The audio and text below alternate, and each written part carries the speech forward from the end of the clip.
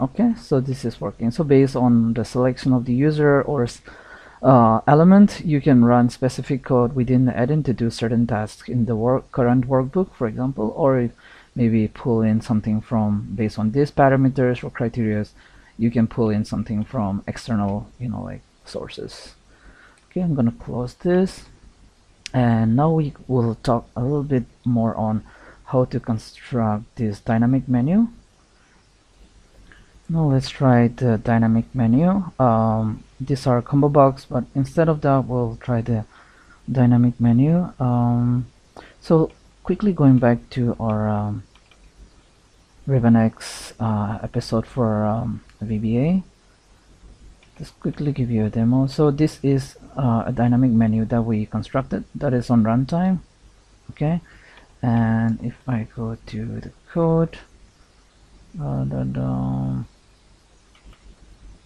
yeah, this is the one that runs. This is basically all string as a demonstration, so we can reuse the callback as well as this, and the example is also here, by the way, in this in the same page.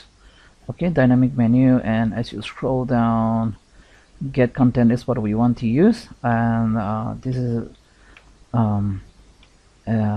example line. So going back here, instead of this combo box, we're gonna have the dynamic menu. Get this content, we'll just leave it as it is. Label is already there, maybe. Yeah, I'll just leave this as it is. Okay, you can assign more properties. You can set image, you can assign the size, normal, large, and all this. And then let me go back here and copy this signature. Again, remember this should be public, and this, let me just copy this, and then we'll try to get something dynamic from the current sheet workbook. Let's make this the function because we want to return something, and this get content menu should be the name of the code, and we need to prefix this.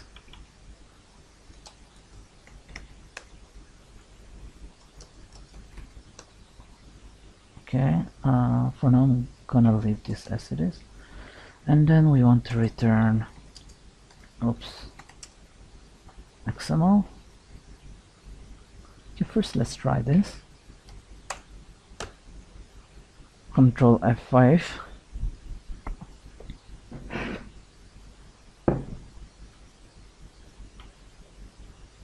So this is our dynamic menu. Callback signature mismatch. Okay, let me recheck this.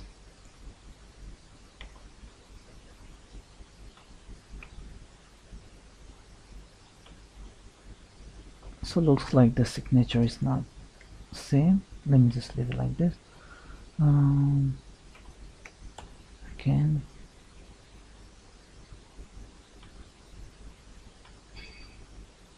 no load image already. Okay, we have assigned the image in the source here, and this was done using our custom UI editor, and we've already set the image. So if we want to use the custom image, then that's we have to approach differently. Okay, I don't think we need to even open that. I can directly change this MSO.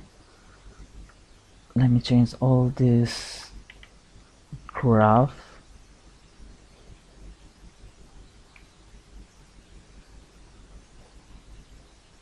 Let me change all this to,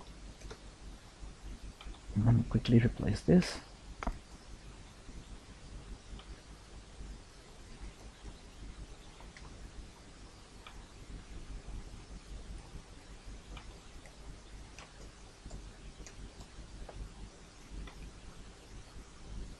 Similarly with this.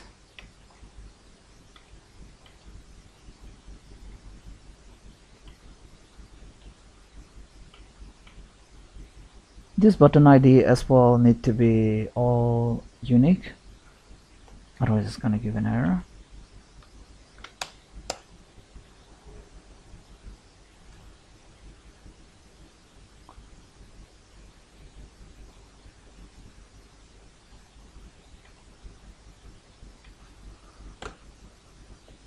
Let's try one more time.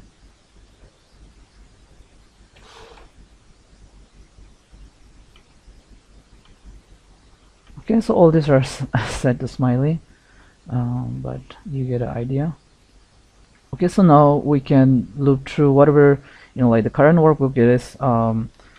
If there are more sheets, it will list the name of the sheets here. Okay, let's try that. Let me go ahead and delete all of them, all these lines to somewhere here. We'll make this part, we'll loop through the sheets and then we'll assign a value here. So let's start off for, let's call this sh as excel.worksheet.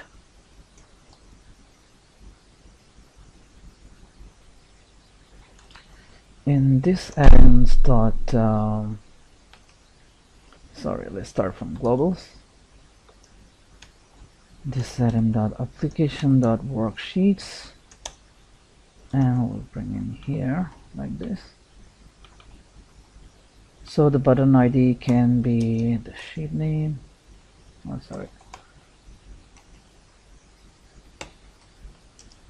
So remember this single code widgets here, and then I'll set the label as well. This I'm gonna leave this as it is, and we can also put on action. Oops. Go here and on action.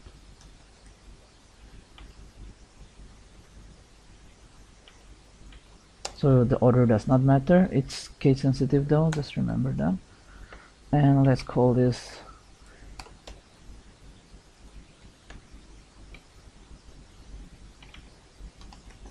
dynamic item. This is gonna be the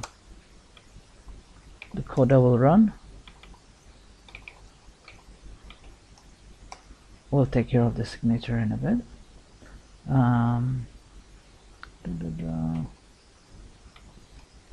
And then here we need to invalidate the controls, otherwise it's not gonna refresh this.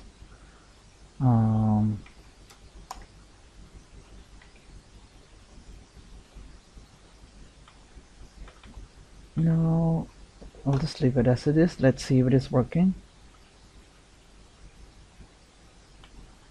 First I'm gonna add multiple sheets, and unable to cast. Okay, just give me a moment. I think it's just here. This is not in return a string. If this doesn't work, we can try to make a variable.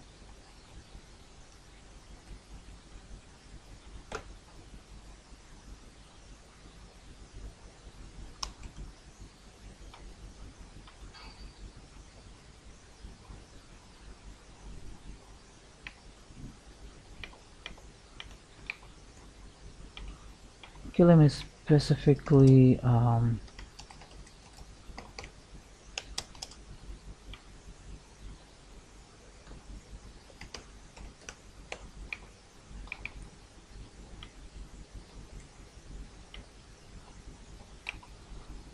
so button name, the syntax seems to be okay.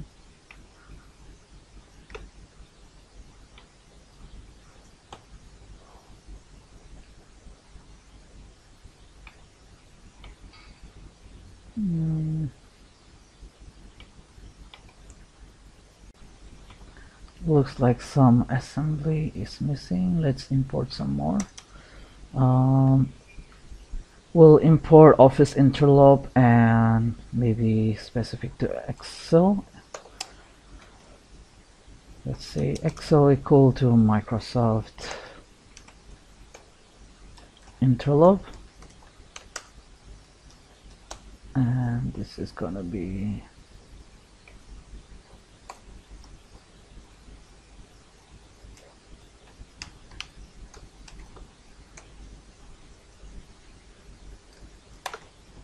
okay, because it doesn't seem to understand at the moment. I'm gonna start up again. I'm not using the error handlers now, so that we can directly, okay, it looks like it's working now. More sheets, okay, sheet 4, sheet 1, 5, okay. Now upon selection we can activate the sheets as well. Maybe we can try with a new workbook. So book 2, book 1. So here we have only one sheet, okay. Button 1 is static, okay, so these are all dynamic. For the image MSO, you already know where to find it. In the same link you'll find a table as well as a visual, you know, like menu which you can see, gallery, where you can choose the image. Okay, so let's quickly take care of this on action dynamic item. Here whatever is chosen, we can we'll try different method here. Whatever control was selected, this is basically going to return the name of the sheet. And for the first button, it's going to call, here we don't have action button, so it's not going to do anything even if user clicks on it. Call demo button, no action. And for this one, it's going to call this one, and which is this. So we'll try to use maybe we'll try with a simpler approach first.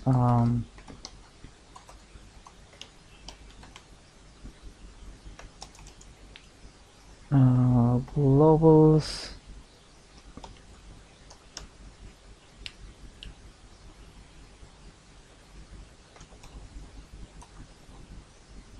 active, we don't want to select the active sheet. Active workbook,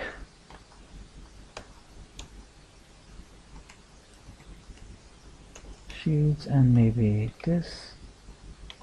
Let's see if this works.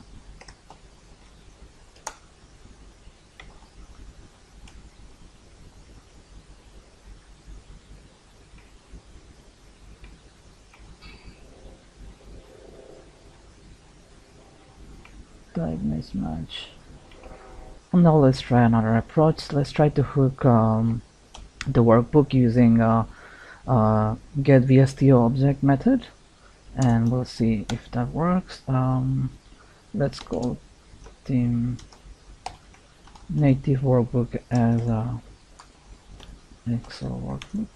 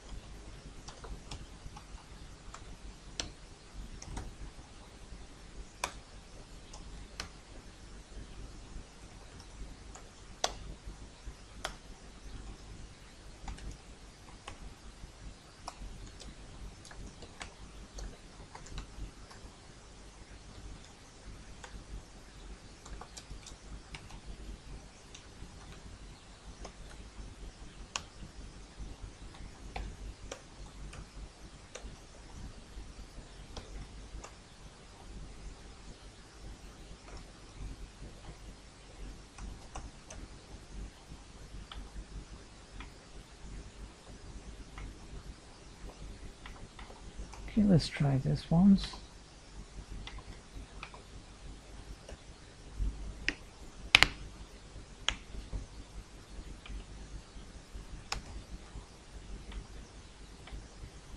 Okay, this method seems to be working. 3, 2, 6. Okay, let's try with the new workbook as well.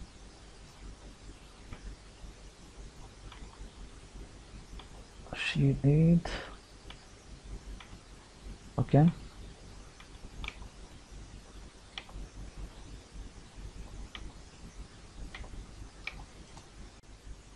Now let's move on to edit box, and then the checkbox should be simple after that.